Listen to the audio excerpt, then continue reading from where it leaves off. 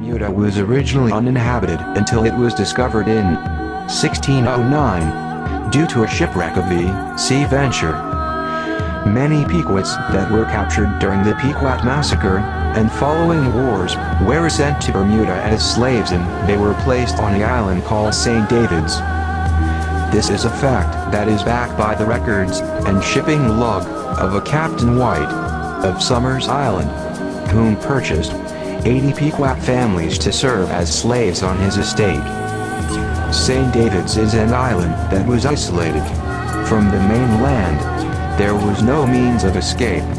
These people lived in isolation for many decades, centuries even. All of the inhabitants, no matter what their tribal affiliation, were called Mohawks.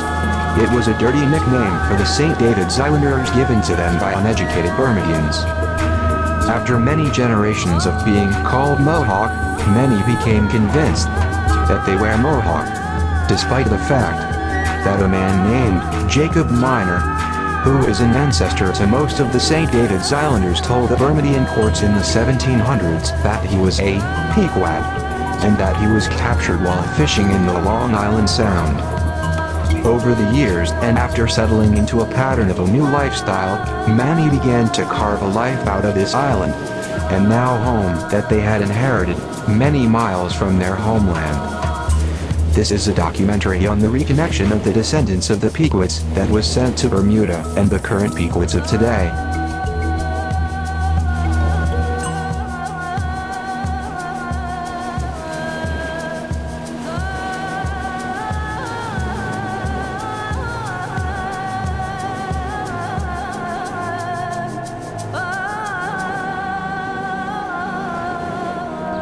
Okay, this area where we are now is called Dark Bottom. This property is owned by the Bermuda government now, but many years ago, this area, including all these houses that are here, was covered by cedar trees and other vegetation.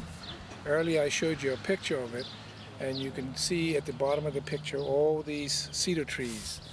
And what the Albalers did over 100 years ago or more, they cut a pathway into the center of these cedar trees and other vegetation, and then in the center they cut another opening area, and in that area, once it was cut out, it was still dark because the vegetation was so thick, thus the name Dark Bottom. And once they cut out the center part, the elders used to light a fire and dance and sing around this fire in a foreign language. The language has been lost over the years, but St. David's Island still use few words here and there that are different from the rest of the island. Now, whenever we have a powwow here, our relatives from the States drop their bags and they come right here. And we say prayers and we give blessings to our ancestors who have passed on many years, those who have sacrificed their lives, what have you. And then once we have that ceremony, it may last an hour. Sometimes it gets very emotional, and then they go to their respective homes and relax, but it's not done until we get here. In later years, they use this area for picnic grounds or playgrounds for children and what have you, but we've asked government not to build on this and to keep it for us. And so far, so good. There's a sign at the entrance where you see the sign Dark Bottom Playground. It's owned by the Bermuda government. But we treasure this every time we have a social. We plant a cedar tree in memory of the occasion as well as our ancestors. Tell me about the Dark Bottom ceremony. Well, it's every other year that we have the great reconnection that has been going on now for several years. That when our relatives from overseas visit us, whether it's from one tribe or several tribes, we all gather there to partake in acknowledging one's presence and also acknowledging those who have passed on with the fire burning, which is something to which we hold dearly amongst ourselves. And what's the significance of the Dark Bottom? Why that location specifically? It is said by elders that this is where they often gathered during the summer once they, well, let's say, finished their day's work. And this was somewhere to which I believe that the Europeans were not so much encouraged to be amongst the people. It's something that was chosen and observed over the period of centuries we've been here. So that's even before the reconnection time. Yes, but in a rather guarded way, not as publicly known as it is today. Of course, today it's publicly known thanks to the big reconnection that took place, and now we can share with them that even though it is taking place, it is something done. It's not done in secret. One is encouraged to observe and also partake, but no picture taking. Most of them that remember the elders singing and dancing in this foreign language. But I know when St. David's Islands get together, certain words are said, and other people say, what are they talking about? You know, well, don't worry, we know what they're talking about. Yeah. And particularly if they get excited, they start chopping words up and using different words. And but St. David's Islands know what they're saying. I understand we're at Fort St. Catholic Beach here, where this in the background here is Fort St. Catherine's beach, as well as the old fort. Many years ago, in, like I said, 1609, the Sea Venture sunk, was shipwrecked out here, and the passengers, the 140 men and 10 women, came ashore here, and in essence started the colonization of Bermuda. Behind me is the stockades that were used by the colonists to whip slaves and humiliate them. In the background here, there is a replica of the Deliverance. This was it's to the inch. It's built on land with a concrete base. It's made of wood. And that was the ship that brought the first colonialists to Bermuda. Inside, it's not open to the public at the moment, but inside you have the slave quarters and all that sort of stuff. And the conditions, like I said earlier, are not the best, or were not the best. On the church property, just below the steps on the left there, for many, many years, there was a plaque, and it gave the history of this church and the date and when it was built, etc. And also included the fact that not only blacks were buried up here, but Native Americans, Americans from the Caribbean and South America were also buried here. Well, the new priest, in his wisdom or lack of it, decided to take the plaque down and refused to put it back up. And when questioned, he said, "This is my church, I do as I like." So we had no recourse. And now they've put this here, sign here, but it doesn't indicate that directly that Native Americans were buried here, but Native Americans were buried here. tell me about, what do you think that kept the St. David's Island people so close and connected? Because everybody knows everybody. Right, because of that island, see, honest, where they can get off that island until they hit the bridge built. They built the bridge. That bridge was built, I think, 1930, and that's why they kept together. We used to swim. We bathed Pequot Blood Line. Oh. We went in low tide, and then you go in like 10, 15 minutes. I come right back because I wasn't a good swimmer that day.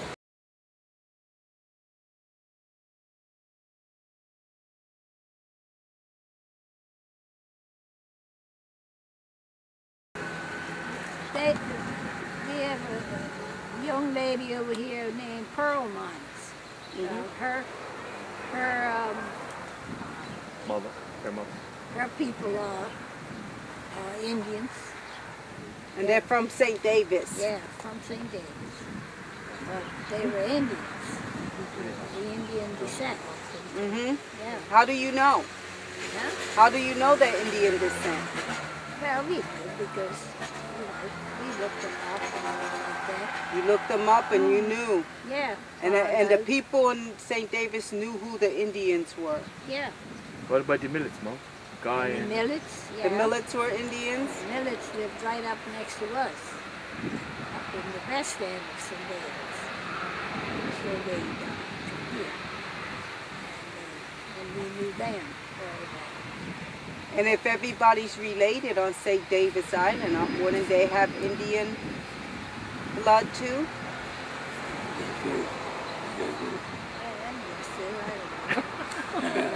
I don't remember.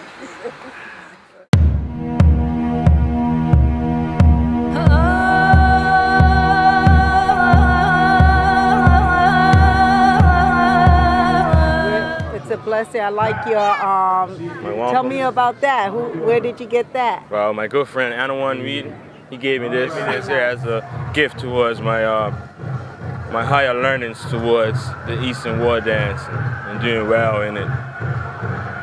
So he'll donate some to my regalia. Very nice. Wow, I mean, just to be in this regalia is an honor. Mother very is for me, and it's just an honor because, like I said before, we are survivors, so it's like, for me to be my cultural dress, it means a lot to me because it means that, hey, I'm alive, we survived, you know, we're still here. It's about my heritage, and yet I brought him back over 3,000 miles. I said, I want that. All the other seminaries I picked out, Sitting Bull, I said, that's Sitting Bull. Sitting Bull. And that's something.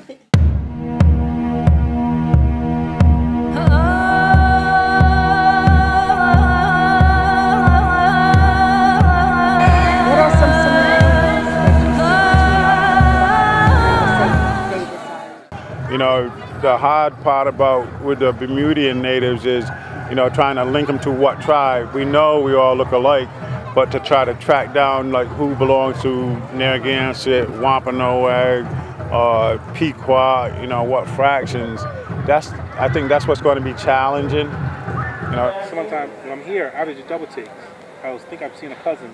I'm ready to call out to him and say, hey, so no, that's not. A lot of similarities. Very similar in features, but not even just features. I mean, features is one thing, but even the way how we interact and how warm we feel, which is a great thing. So, there's a lot of families that at Bermuda, it's not just Pequot connection. No. There's other connections. There's other connections as well. Like, I know a few people that said the Cherokee, Micmac, then my aunt, who's married to my uncle, she's a Shinnecock, you know, and she met my uncle. Yeah, there's a lot of other tribes, but what our community tries to do is bring them all together. You know, when grandmother opens her mouth, basically that's the end of the discussion. It's very similar to here. You know, you don't behave poorly or badly around elders the same way up here. So it's pretty well much different. We start with the grandage. We help with the rest of the island to understand what we're learning ourselves. So we don't know everything or understand all the things that we have learned. Traditionally, we like to share and pass on. Traits I would say would have to probably be the craftsmanship, like arts and crafts. I saw that in the village they had how they made nets, fish nets, so like fish nets. And it's pretty much the same nut that they use in St. David's. You tie the rope, right? You tie the rope? Yeah. One through here, one through here. So you have some cords, rope cords going, cordage. And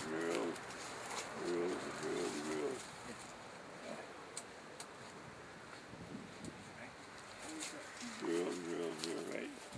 And then root, and make root. Turn it. Rotates. And then it turns and ties. So you have a long rope. This looks like cedar wood, huh? Yeah, it is cedar, yeah. So then it turns and turns and turns. Yeah. Just like I did on your finger. Yes. And it turns. Tired heavy wheels, and they just want. Yeah. And they did this a lot on the boats to keep the rope. On the shore, because and on the shore. You start here. So you could start here and create a rope going way down there with this. Had about 3 strands. And 3 strands through these. They had their own pullets to tie that, and then you bring that along. And then it goes all the way. Wonderful. I like that. You know, the strangest thing, the person who I always felt kind of connected to? It was Hayward. Joyce. Yes. And then when I met her mother, it was like, oh my gosh, this has got to be my family. She was like, I looked at this woman Saturday night, we went to the hotel, you know, and I got talking to her. Yeah, and I said, she is my family. We went to Bermuda for the festival, for their powwow over there, and that was my first time, and it reminded me of our old ways. Just the way it used to be in Mashpee, just the way it was here at Pequot Land.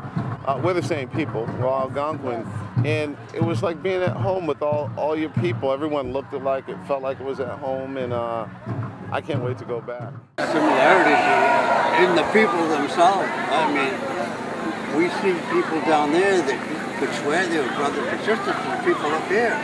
It's so amazing. And the mannerism as well, and the congeniality, the openness, the family connection, people feeling so close to one another that you feel as though you've known them for a long, long time. It's not like it's not like we Native American. We didn't just meet them; we knew them from in here, you know. So it's very good.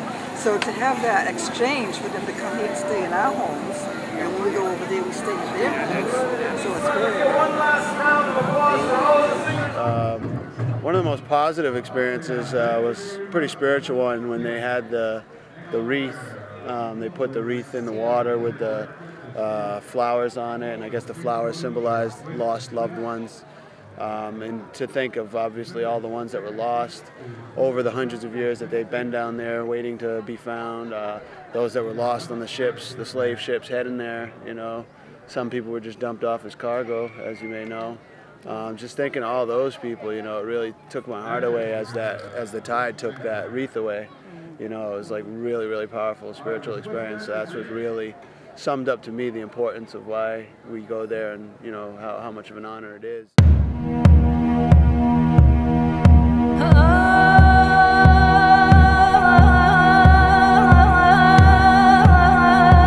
What I found on our first reconnection, when we had the libation, you know, for the families and stuff. That was the most moving part. I mean, from the time I walked over to Red Hill, tears were just streaming down my eyes. Everybody. I looked around and nobody said anything. Nobody said, but everybody can feel the spirit. In fact, Dred and Baha, who did the camera work, they said they captured on there a face of an Indian head, right?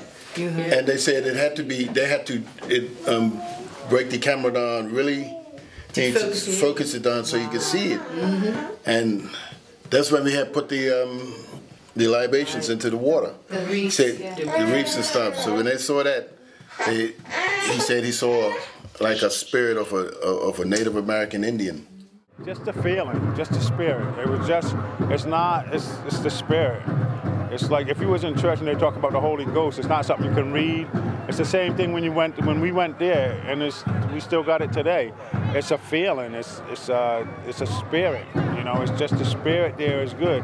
It's like you go to a powwow. Some spirits it's like a good spirit sometimes, and sometimes it's not. You know, it just was the spirit of the powwow. It was the spirit of the social. It was the spirit of the people.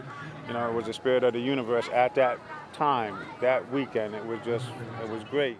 Once we reconnected, you felt the connection. These are your people, and so it's a must for me to travel home every year. It's like going home. It's just like, you know, you've been working and you've been on vacation or whatever, and then you're going home for vacation.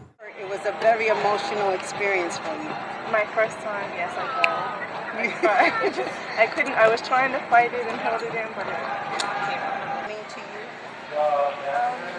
The connection brings about a sense of pride and belonging. It helps you to understand things that you live naturally within. It just puts definition to things that come naturally. It means that we're getting what we lost, our culture back, what was taken from us. So when I do the Eastern blanket dance, it's like, it means a lot to me because it's like from slavery and stuff, we didn't, you know, have that because it was taken from us, it was stolen from us. So when someone came and taught us the dances, it was just beautiful to learn it, so we have it back. I was excited to be able to be with someone from over there who's like a cousin from 300 years ago, and to be around them and to actually have the same type of spirit. That's the thing that amazed me more than anything, because you can be around people and not feel any kind of connection or feel that they're like you in any way, because I've been, you know, I've been away to school, so I've been around different people, and you know, they're nice, and but I'm not that totally comfortable. Your way is a little different, you know. So, but when you all came here, it was that instant feeling like, yeah, I know these people. One big thing that we've noticed when we first made the connection, we saw some similarity between you and us. It was like looking into a mirror, as you say. You know, felt like we was looking at our cousins, and there's such a beautiful, warm feeling. It was almost as if like the Creator said, you know what, you are related. You're related to people over here, and you can see it. As soon as you look at it, you can see it, you can feel it, and that was a beautiful thing. Well, you know what I just kept thinking? I mean, this was where my ancestors used to feel comfortable. This is where they lived. This is, you know, the place that they grew up. And for me, I feel more of a connection to the people than the place, probably because I'm that kind of scene is like so different for me, the woodlands and all that. But I do feel more closer to the people when I'm there, because I feel like these are people like their family. They feel like family, they act like family, and strangely enough, like the first time I saw Morning Star, I looked at her and I saw her dancing and so on, and I kept saying to everybody that was sitting there, oh my goodness, look at that, she's just like my niece. And then when she came over with her bubbly self, I said, oh my goodness, she is just like my niece. My reconnections to the tribal people of the New England area was something that I hold very dearly, and the experience is something that I don't think many words can express.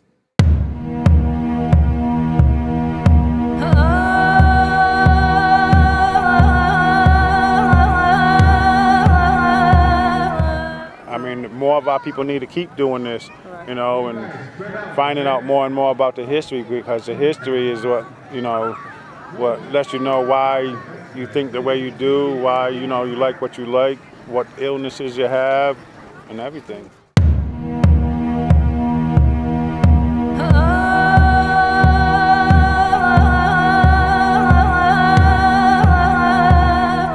Muni Kizak Navasis, Nin Masapi Wampanak, Kwakrimas, Cedric. What I just said is good day, my sister. I'm Mashpee Wampanoag, running bear. My name's Cedric.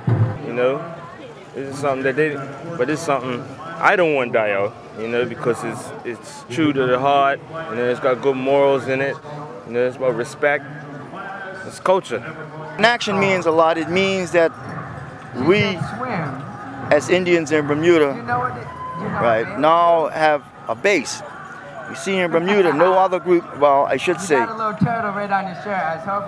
we are a group that could actually link our roots right to the actual place where we came from. That's why it's so important for me to be here.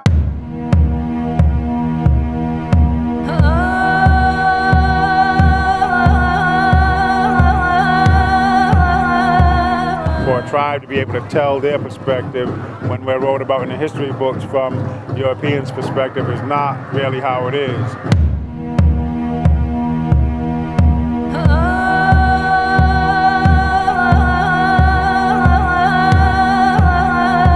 And you have to think, we did not even see anything Native American around us to kind of connect it with, but it's like, okay, so she's just telling us this, like, yeah, you know, goes back to Jacob Martin, you're all a Pequot and blah, blah, blah. but we're saying, okay, fine, yeah, just take your word for it kind of thing, you know? To go back to the oral history, and while other people don't recognize, you know, the oral history, that was our way of keeping history.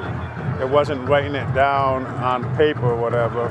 You know, we would have drew it on the rocks or the cliffs or in caves, our history. You know, or we would have passed it down in our storytelling. And storytelling from our elders is as authentic as any English person who writes something down on paper. Even if people don't want to recognize it, but for our people, Native people, we recognize our elders and their stories more than something what we read off a piece of paper. Because what they're saying is that the Indians that they actually sent over here, came over here, they were basically the troublemakers. So they found that after they brought them over here, they did not, they felt like they had made a mistake. Just to read you, because I was reading this article from Bermuda's Pequots, the guy Van Eyck Mason, and he wrote that Bermudians possessing both Pequot and Mohican slaves cursed the day that they invested in such devilish goods. They actually, in some instances, tried to send the Indians back because they were rebellious. They didn't want to farm. They said the only time that they were settled and seemed to be more contented is when they would have them doing fishing or whaling. You know, so in my family, I have an Uncle David who was a pilot, and there's many in my family who are into fishing, and so that seems to be where the St. David's Islanders felt comfortable, and even those from Baylor's Bay was in fishing. Skip always was reaching out. He always had a fire about his people, and he always told stories. You know, unfortunately, my grandparents and parents talked about Indians and Native American ancestry, and my grandparents never got to see this here. My mother did. I brought my mother one year. My grandmother would have really loved this here, and so I'm really traveling for them, for the ancestors that never made it. You know. Well, why do you say your grandmother? Well, my grandmother. Your ancestors. Well, my grandmother spoke a lot about Native American blood in the family. She was like the forefront of it happening. Like, she mentioned one time, one of these days, the Indians are going to come back looking for us. Because we're the lost tribe. So I was like, that's a joke, and it actually happened that way.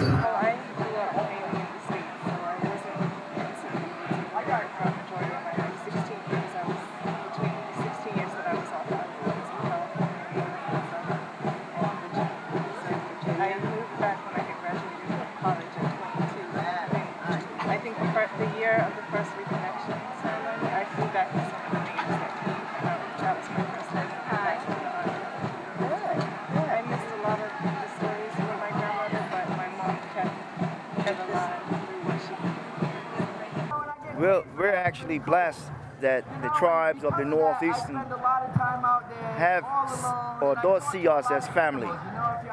You know, it's an honor when you see the Mashantucket Pequots line up for grand entry, and the Bermudians are invited as family. One of the main prominent ones that was passed on from my grandmother was the story of Dark Bottom.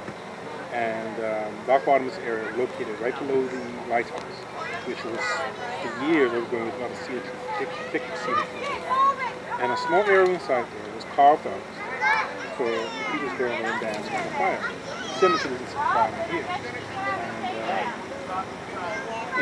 And my grandma, when she was little, she used to hide in trees and watch them, and she didn't know the language they were speaking.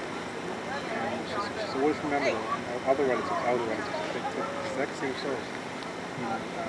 We always knew there was a connection, but there was a time when people felt comfortable talking about the connection because the people were being ridiculed. But it was always there. You always knew you had it. But being from a place that's still it was trauma, that was something that really wasn't celebrated. It was only passed down orally. And after a while, some of the stories started getting lost a little bit.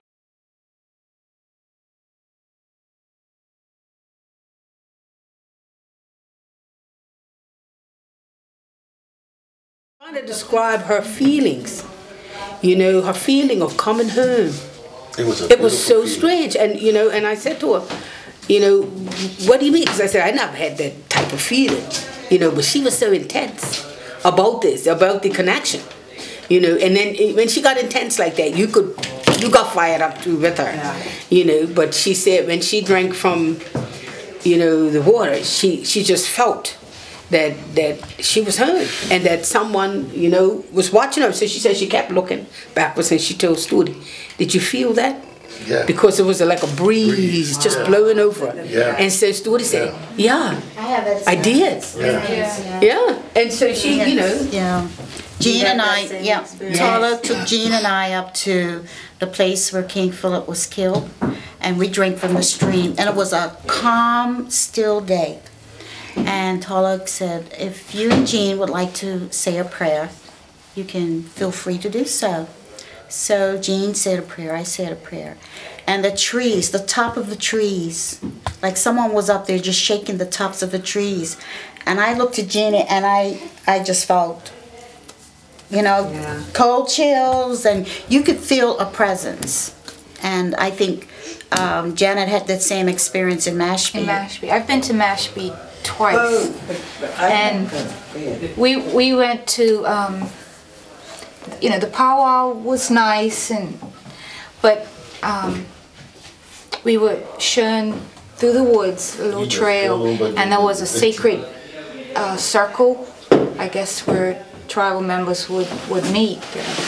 And I don't know, that whole experience by sharing with one another, it was just a few of us there, not everybody was there, but that was like the highlight of the whole trip. You gotta go, you just gotta feel it. Yeah. Last powwow, Devine and I, my sister, stayed with Morning Star. And I used to go out mornings and sit off on the deck, have my coffee, because I love nature. And I used to hear things up in the trees, right? I said, no, and see the trees moving, and sound like it's something heavy, you know. And so she came, Morning Star came, I said, what kind of animals you got around here? So she said, about fox and different things. I said, no bears. I said, because it sounds like a whole lot of bears up in those trees there. So she said, no. So anyway, we were sitting there talking, all of a sudden I heard it again. But she didn't hear it. I said, you didn't hear that? She said, no. I said, look up there, look at the trees moving. She said, see me, I didn't see nothing. So we went on talking again. But that was on my mind. I kept watching up there, right? And it started again. I said, Morning Star, I know you heard that. She said, no, Simi. She said, just looking. She said, no. She said, you know what? That's your ancestors. Welcome you on the land, you know. She said, because it was just meant for you. Because she didn't, I kept, you know, I couldn't believe she couldn't hear it. Yeah. Me and many others, we grew up here.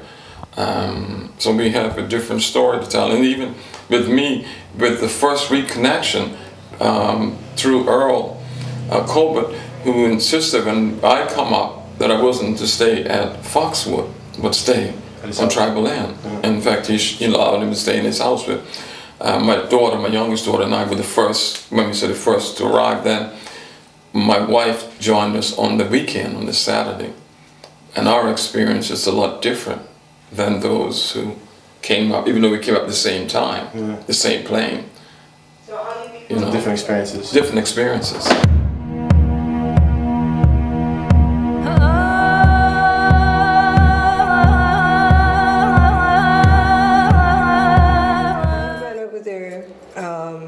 To talk with the Pequots, and they ended up meeting Tolu's son. This is Antoine, Christina's son. She's passed away.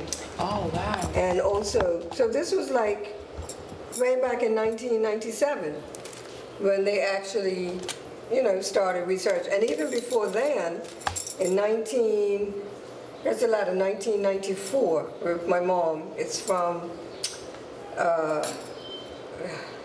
I forget his name now, Deerfoot and Lionheart. They came here, this was in 1994, And they talked to us about, they came here to do some research and talked to us about the Indian connection. So even before we started the committee, which was 2002, I wasn't one of the first members. But, you know, it went way back then, when people started to want to find out more about what was our connection overseas. And then I have a picture, I want to go into my car real quickly and get it. I have an aunt, and she had done some research too. That was actually the first time I heard the word Pequot, because she told us that we were Pequot. And this was years and years ago, and she showed us an arrowhead.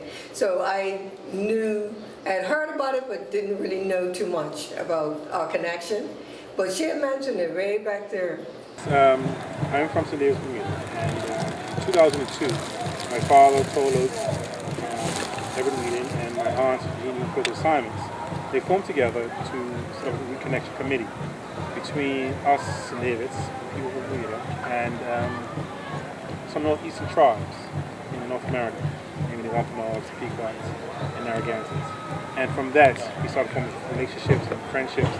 And from our very first festival, we started to come out and say, let's see what your festival is about. No, we did. We always knew we had a Native American connection. And the colonialists looked at us as, called us Mohawks, as an derogatory terms. They looked at us being savage and uncontrollable. Give it a bit of history. St. David's was not physically connected to the main island, the rest of Bermuda, until the early 1900s. And so they pretty much kept themselves and developed their own culture amongst themselves. And so they always looked at being backwards and countryside and something. And they used the word Mohawks as a way of trying to classify us as being savage and uncouth. But the good thing about it, they recognized the Native American connection. They didn't call us anything else like Aborigine or Pygmy. They called us a connection to a Native American tribe.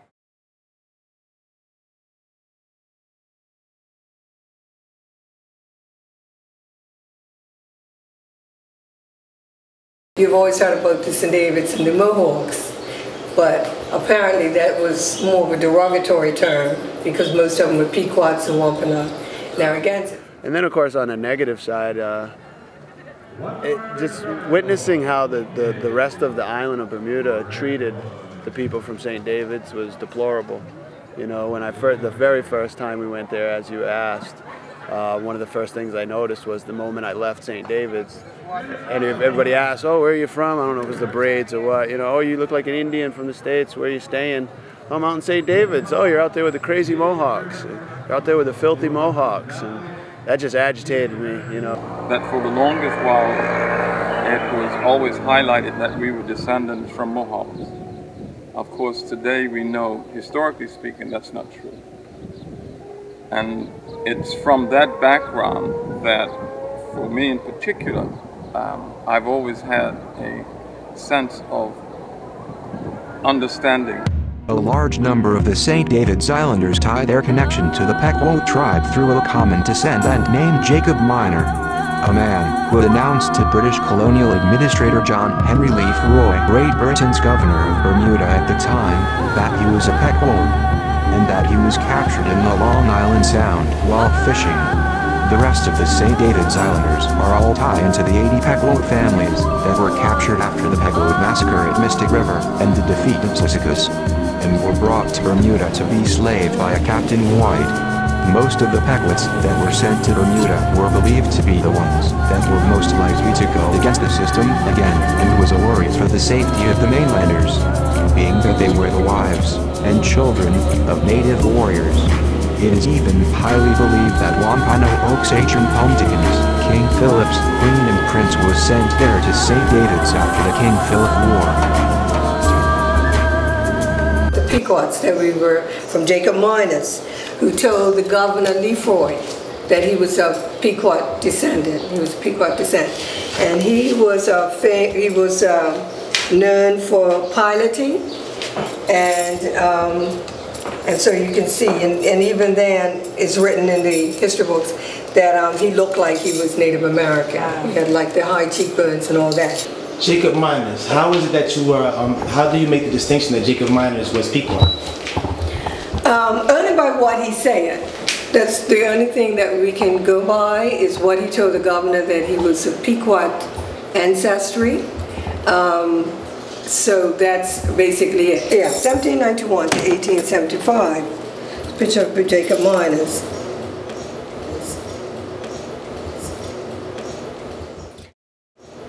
Doing more research, we might find that out, that he was part of that group of the 80 Pequots that were bought by Captain White in St. David's. So he more than likely will probably be a part of that group. If this is where he's saying that his ancestry is with the Pequots. My great-grandfather, my 5th generation great-grandfather is Jacob Miners. So I'm just a descendant, but I still feel the blood flowing through my veins strong, you know? This is my grandfather, this is my mother's father, and that's my mother's mother. And he is a right descendant from Jacob Miners. Jacob Miners, Stuart Miners, and his father was Thaddeus Miners, and Thaddeus' father was Cornelius Miners, and Cornelius Miners was Jacob Miners' son. So it like goes down in family. How far back would you say? 1700. I could go back. You could go yeah. back to. You everything. You could tie. You could tell him the clock, the watch, or nothing. But he could say, "No, you gotta get moving because your tide's coming. I can smell it."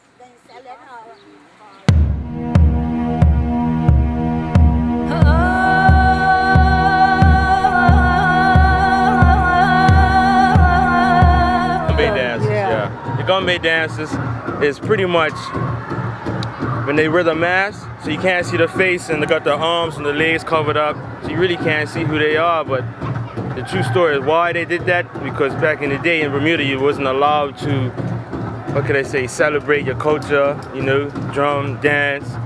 It was considered breaking the law. Like, you couldn't even gather on the corner and talk to each other. More than 5 people, you get locked up, you know. So that's what they done. They put on masks and drums and they ran around the streets and they celebrated and they gave thanks that way. So that's the Gumbe dances, and that's mixed up out of the African and the Native American influence as well.